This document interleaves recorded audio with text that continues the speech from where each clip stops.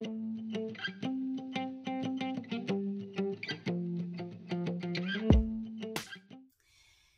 guys, Mixed Media Girl here, and I have a very exciting video for you today. I am part of an entire artist train representing PourCon. Now, PourCon is an amazing event that is happening in August in Las Vegas, where you can come and learn from some of the best fluid art teachers on the planet, and I do mean on the planet. People are coming from all over the world to teach you. It's going to be an amazing event. I myself will be there teaching you about the business of art, including how to grow your Facebook page and your YouTube channel and actually make money from them.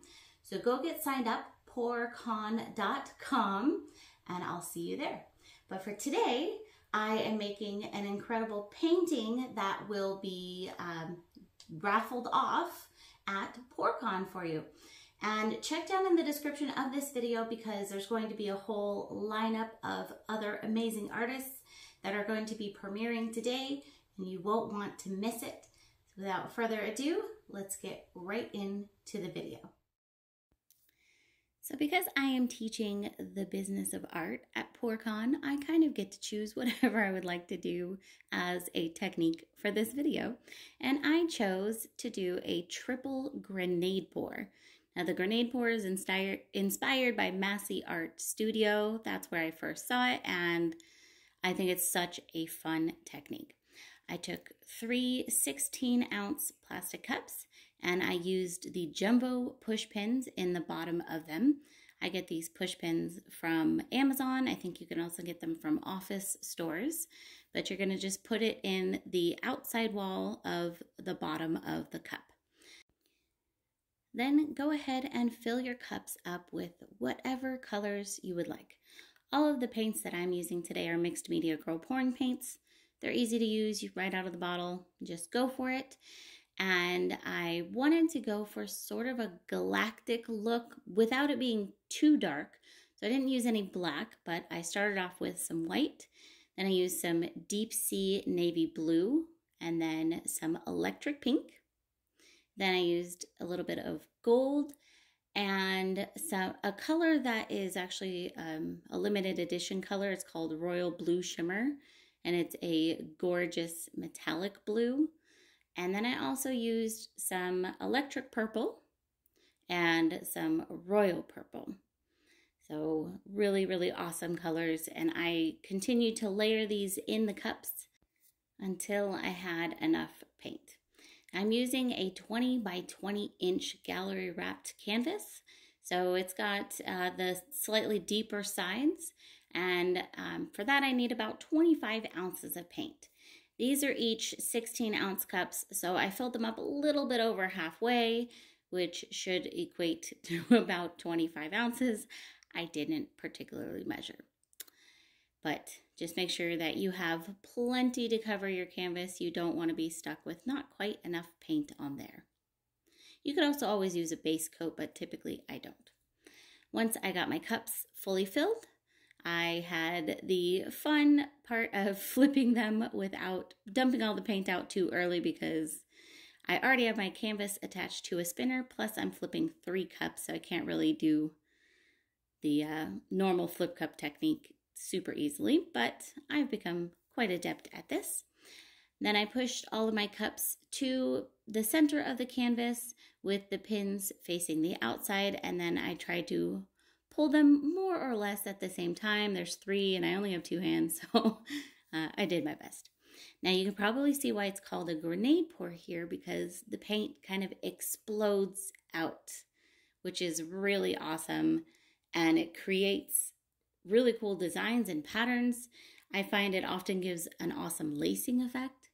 So once you have let it kind of explode out of there, you can lift up the cup to dump the rest of the paint out, and you can swirl it through the paint if you want. I decided to kind of pull it up and swirl one time. I wanted to mainly keep the original grenade design on there. I put my cups around the edge of the canvas so that I could drain the rest of the paint in there. And it wasn't totally centered, so I tilted it a little bit.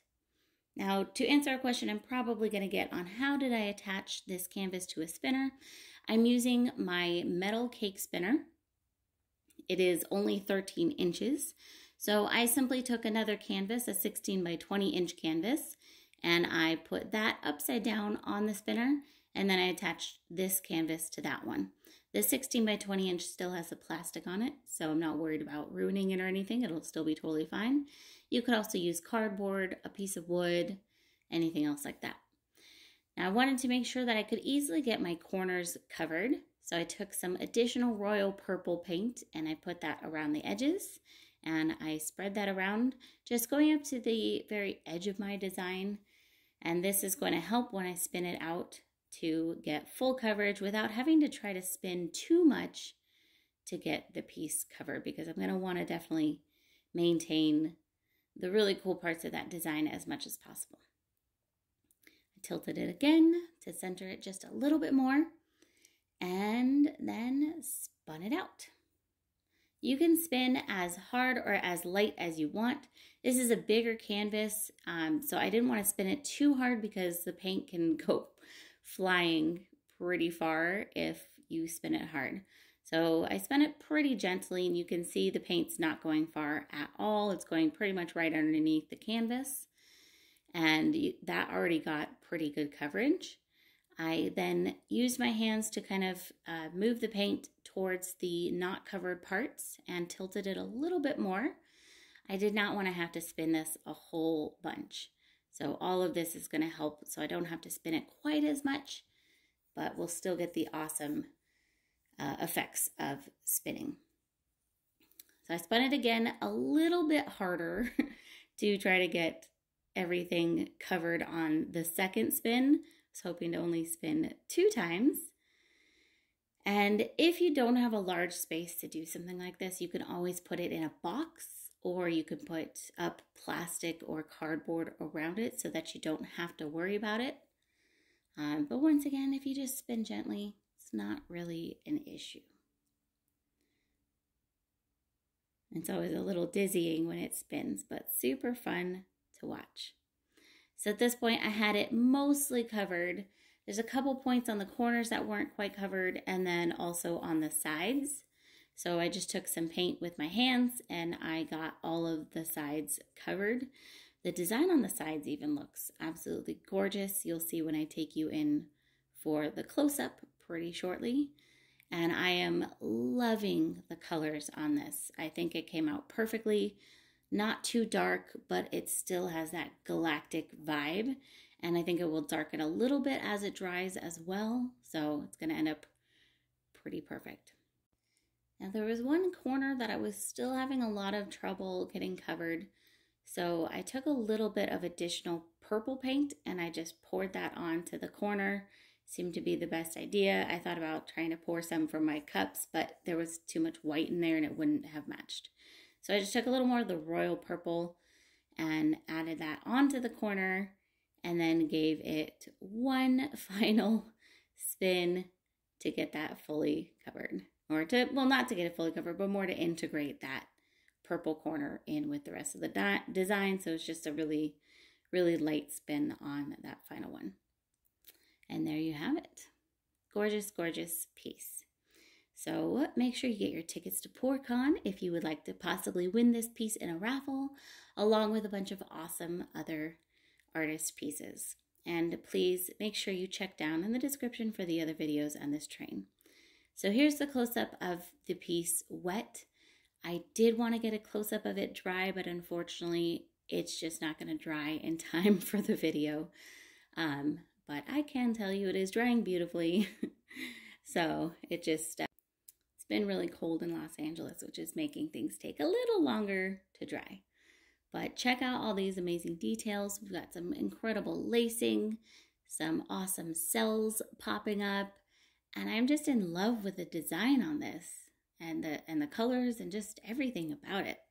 So thank you to Massey Art Studio for this awesome technique. And thank you to PourCon for putting on this awesome event.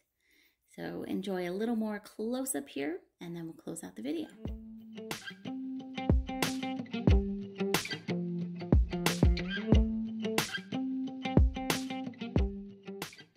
I really hope that you guys enjoyed that. I am so happy with it. I think the colors are just gorgeous, great technique.